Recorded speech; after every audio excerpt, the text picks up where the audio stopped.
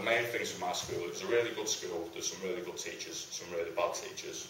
But I think one of the main things was we never really delved into professions, and we had that, you know, the test, I don't know what it's called nowadays, but you know, when you do I like this, I like that, and it says you're going to be a bin man, and you've got a financial advisor kind of thing.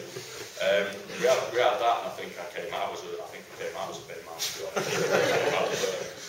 It wasn't good anyway. My results weren't particularly awe-inspiring, you know. I was one of those characters, to be perfectly honest with you, a little bit of a cheeky chappy while I was at school.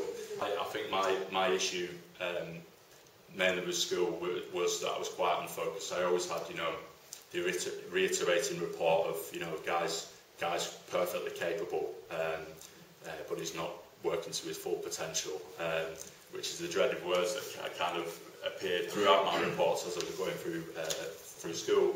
My business is, as it says, is Pitch Yourself Limited, which is an online media website which is based around the city. So I employ about 15 to 20 freelance photographers from the university and the colleges, you know, the arts college in town, to actually go and do, you know, take photographs of sports events, whether it be the nightclubs, you know, the university, professional photography.